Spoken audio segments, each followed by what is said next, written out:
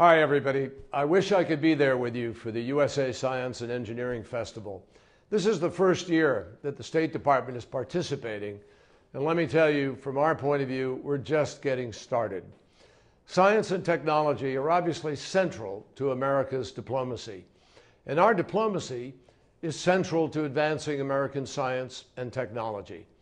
That's why President Obama and I are absolutely committed to making sure that our risk takers and innovators can dream big and reach higher than ever before.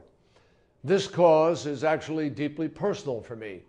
I'll never forget in the summer of 2006, speaking on the Senate floor with an intern from my office. She was a college student from Massachusetts named Beth Colby. A bad car accident had left Beth paralyzed from the chest down when she was just 14 years old.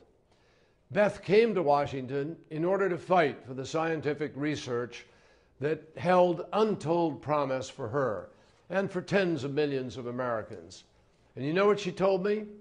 She said that she wanted to be a face that senators can see so that they can see what they're voting for. I really think of Beth every time I think about how we advance science and innovation, because more and more, the most important progress in our world is driven by all of you, young people with the courage to think big and change things for the better, the willingness to actually go out and try something new, even if it meant failure along the way. Each and every day, I see how we use science and technology to advance our diplomacy. I see it on the environment, where we use ocean mapping technology to chart our extended continental shelf. And I see it on international security, where we use the latest advances in nuclear physics, chemistry, biology, and emerging technologies to stop the spread of weapons of mass destruction.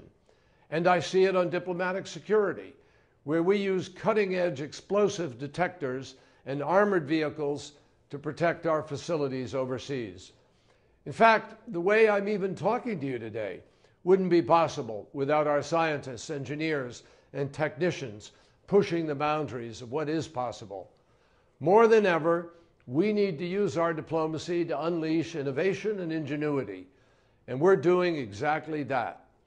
Just last month, we hosted a Coder de Joho at the State event to teach 21st century coding skills to kids, and we've helped to bring this volunteer-led movement to kids in Africa.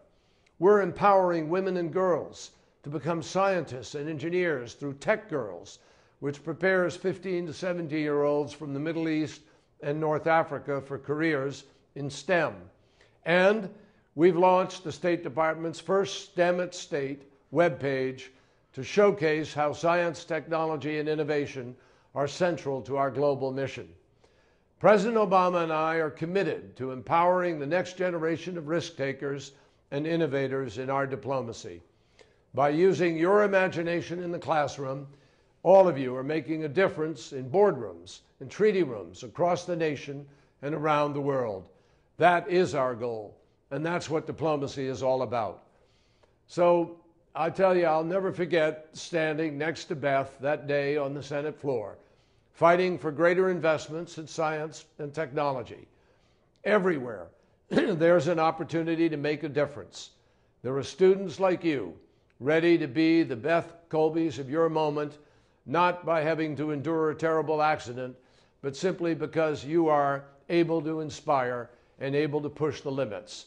This is your moment, so let's get to work and make these great things happen. Thank you.